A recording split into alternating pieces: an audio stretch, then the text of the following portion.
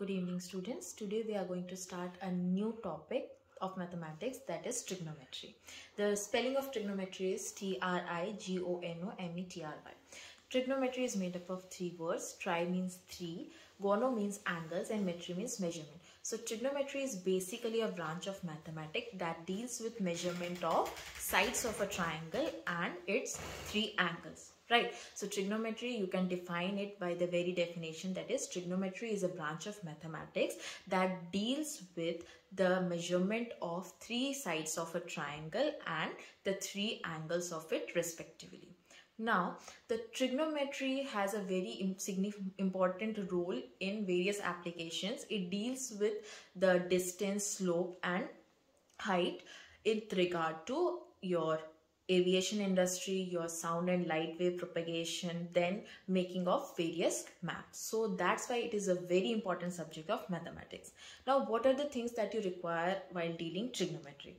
Now, trigonometry, as you know, deals with the sides and angles of a triangle. So why this geometrical shape is being used? Now your mind must be clicking with a question that why triangle, ma'am, or why this geometrical figure is being used. Now let us take another example, like various shapes of different shapes we are going to take. First is a triangle, then a circle, then a square, rectangle, and then a hexagon. So all these geometrical shapes you are seeing here have different varieties of sides and angles. Like in triangle we have three sides, three angles. In circle there are no sides, just circumference. Then in square we have four sides and four angles. So all these figures, there's only one geometrical figure you are seeing which is having three sides and three triangles, which is what a triangle. So triangle is a perfect shape for studying trigonometry. Again, in trigonometry, the triangle is very specifically chosen, which is having one angle as 90 degree. So in order to study or understand trigonometric ratios and relationships, we need a right angle triangle. So what do you mean by a right angle triangle? A right angle triangle is a triangle which is having at least one or at most one angle of the triangle as 90 degree. So you can define a right angle triangle as a triangle which is having its angle as 90 degree. One angle as 90 degree is known as what? Your right angle triangle. Now, in order to start the trigonometric relationships, you need to understand what these sides are termed in this trigonometry subject, right? In this trigonometry chapter. So let us assume, or let us take a right angle triangle ABC, which is right angled at angle B. So you can see angle B is what? Right angle. You can see here that angle B is at 90 degrees. Now, this right angle triangle has sides AB, BC and AC. Now you can see there is another triangle. Let angle C be theta. So theta is another angle. With respect to this, we are going to study all these ratios, which will be dealt in further lecture, right? So you can see this is the angle C, that is theta. Now the side opposite to theta is what? AB. So the side opposite to theta is known as perpendicular, or it is known as opposite. Fine. So AB is what? Opposite, or it is known as perpendicular. This is the side opposite to theta. Now the side adjacent to this theta. Now the side adjacent to this theta is what? This is known as your base, or this is known as your what? Adjacent. Now the longest side of this right angle triangle is what? This is side AC, and this is known as hypotenuse. So in this right angle triangle, angle B is at 90 degree, angle C is called theta. The side opposite to theta is line segment AB, which is known as opposite or perpendicular.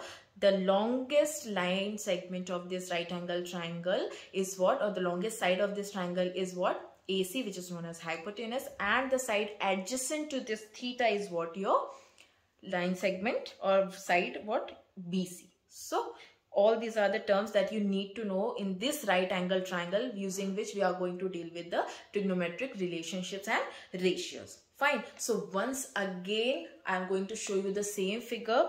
This is a right angle triangle ABC, which is right angled at angle B. Then there is an angle theta. The side opposite to theta is what? AB. This is also known as perpendicular. Then the side adjacent is known as what? BC, and the longest side is what? Hypotenuse. So this is the relation that is being shown. Now we have to start studying trigonometric relationship. Now one thing you need to know is that these trigonometric relationships are build on the basis of two things, that is standard angles, and then we need what? Trigonometric functions.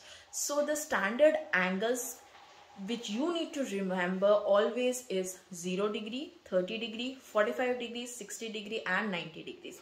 Whereas the trigonometric functions that you need to study are sine, cos, tan, cot, cosec and sec. The names, once again I am going to put it in your mind, that is the trigonometric functions and the trigonometric relationships which we are going to derive are based on the basis of what? Some standard angles which are as follows: 0 degree, 30 degree, 45 degree, 60 degree and 90 degrees. You have to remember this angle. On the basis of these angles only we are going to derive what? Trigonometric functions or the trigonometric ratios. Fine.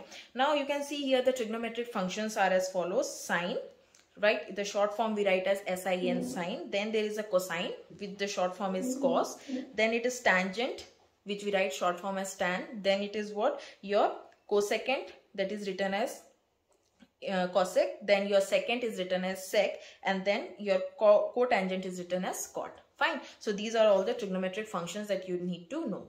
Now we will define these trigonometric relationships with respect to the angle theta, which we have already seen in previous right angle triangle, where angle C was named as angle theta. So again, let me take the same example of right angle triangle ABC, which is right angled at angle B, and then at angle C we have the angle theta. The side opposite to this theta is known as what? Your perpendicular or opposite. The side adjacent is known as base, or it is simply known as adjacent. Then the longest side of this right angle triangle is your side AC, which is known as your hypotenuse.